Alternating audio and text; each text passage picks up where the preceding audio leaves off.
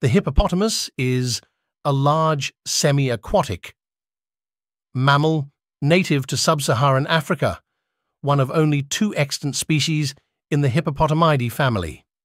It is the largest land mammal and the largest extant land artiodactyl.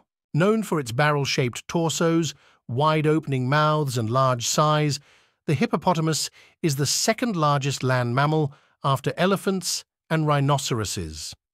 They inhabit rivers, lakes, and mangrove swamps, with territorial bulls presiding over water and cows and calves.